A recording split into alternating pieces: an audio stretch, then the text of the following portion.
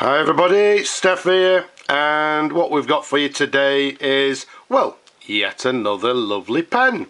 What we have here is a Parker Vacumatic fountain pen. This is, as we'll show you in a moment, is what we term as the lockdown filler. Now, this particular pen comes in this, it's in a black colour, but what they term as a laminated transparent black. It's a double jewel, which means to the bottom of the barrel there you can see we've got this black jewel. To the very top there you can see we've got this little peaked jewel to the top there.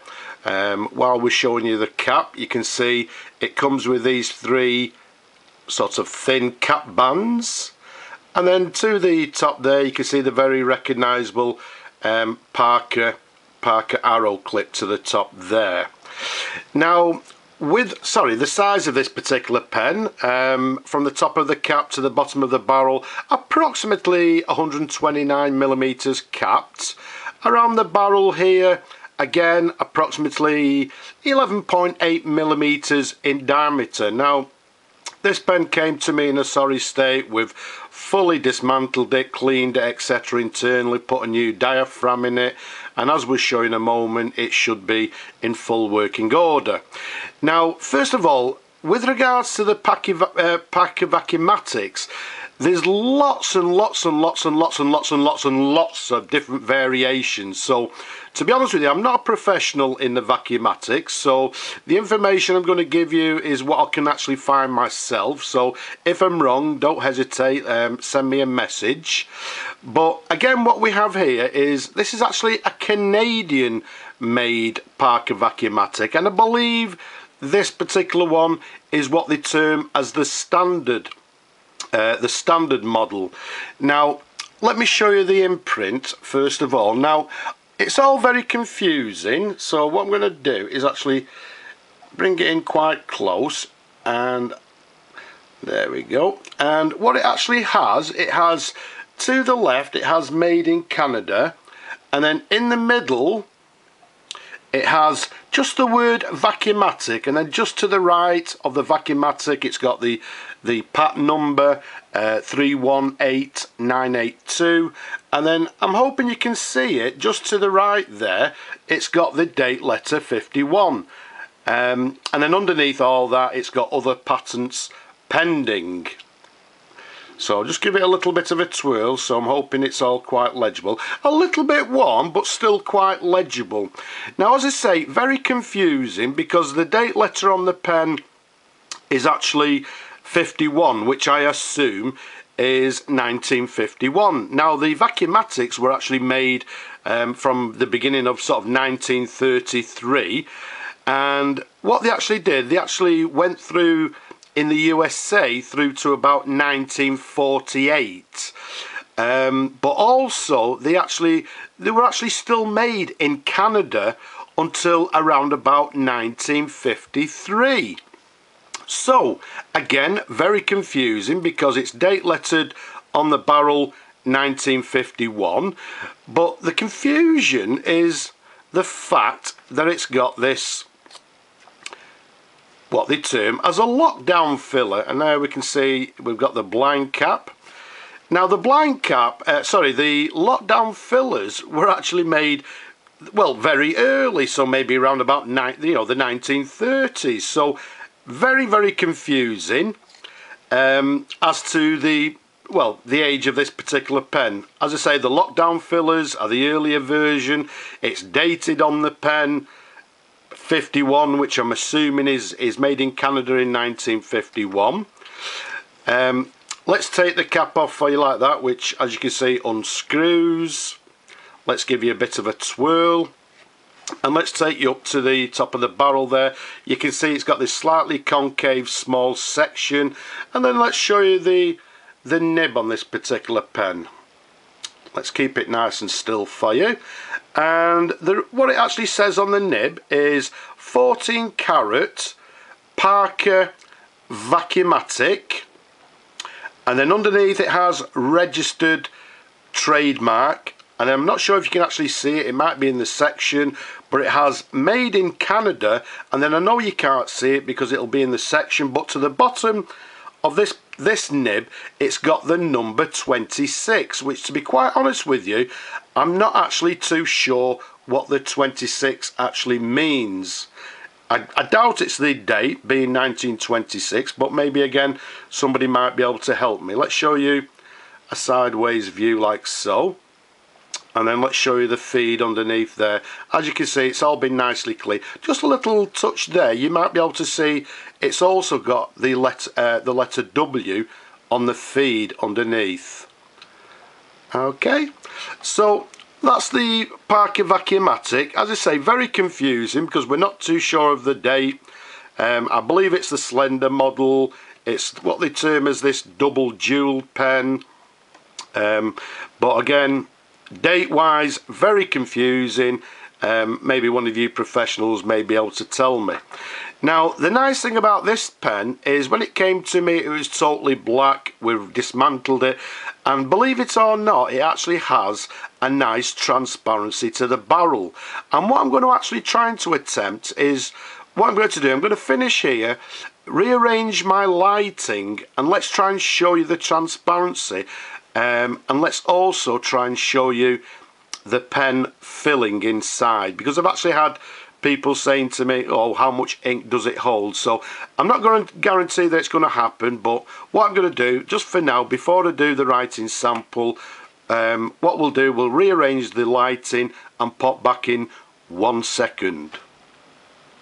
Okay, so what we've done, we've brought on our desk light here, so I'm hoping now we can actually show you the transparency of this pen. There we go.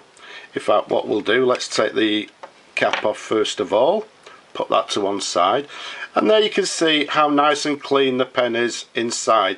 What you'll notice there inside, we've got the breather tube, and then to the top there you can actually see, if we get you the right angle,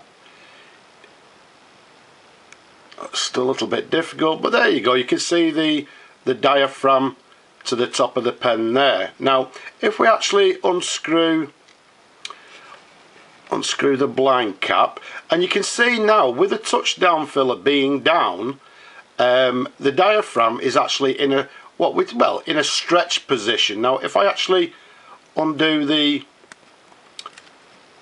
button, the filler to the top there, and if I pull it out, you can see the diaphragm actually retracts back again. So now if I actually just simply press it like so, you can actually see what actually happens inside. So as we press the plunger to the top, or the lockdown filler, you can see the diaphragm actually moving inside the pen, and that's what allows us to, there we go, let's show it you again, and that's what allows us to fill this particular pen up.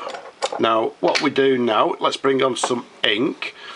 Now I need to do it in a way that hopefully we can actually see. So what we do, we dip the nib into the ink. Again, as before, we simply press down numerous times. These particular pens are actually renowned for actually taking a while to fill.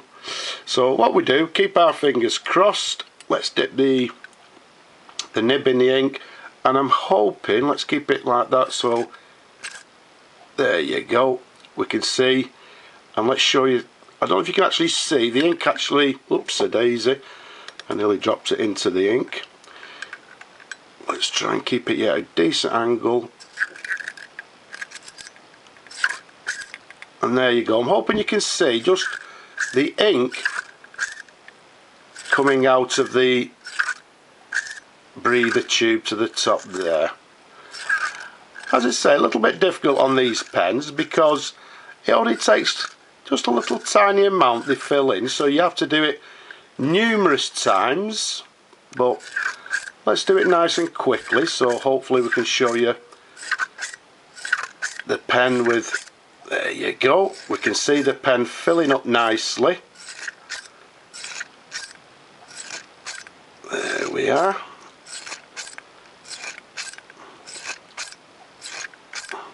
And what I'm going to do, I'm going to actually just leave it at that. Let's just bring on a little bit of tissue. I say a little bit difficult the way I've actually sort of prepared myself here, but if I actually show you there you go. Look how much ink that pen is now holding. Okay, you can see the ink level. Well, it's actually a full barrel. Okay, so I'm hoping that is nice and clear for you. So there you can actually see how these Parker Vacumatics actually fill.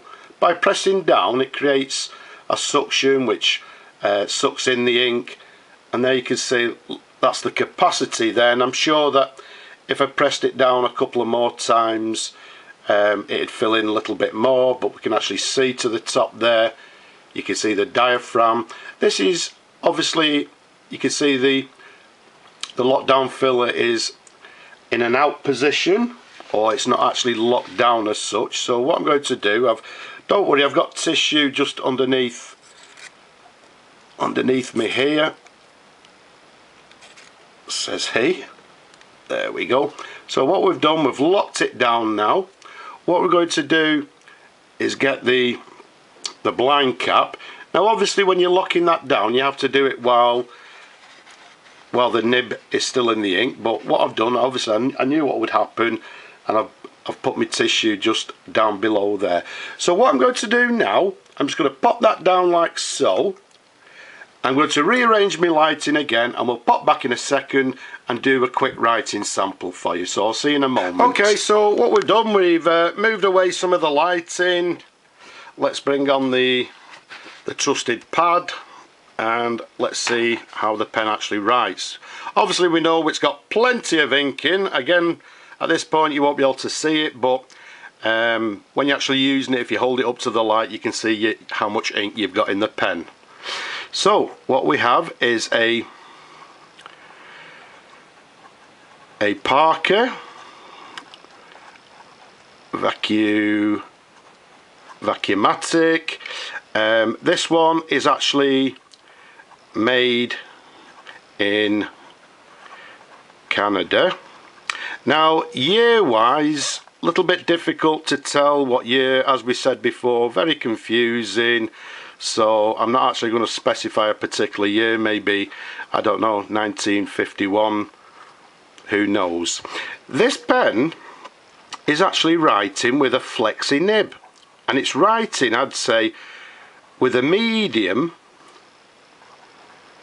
going through to a broad nib. Very nice writer, very smooth. It's actually a very nice writer. I'm very impressed. So as you can see there, it's actually writing with a lovely wet line, but you can see on the downward stroke we're getting quite a broad line, whereas on the cross stroke we can get quite a fine line. So there's a nice variation in this particular nib, and there's a little bit of flexibility with it as well. So a very nice writer, very smooth. So there we have it. That's the Parker Vacumatic, made in Canada.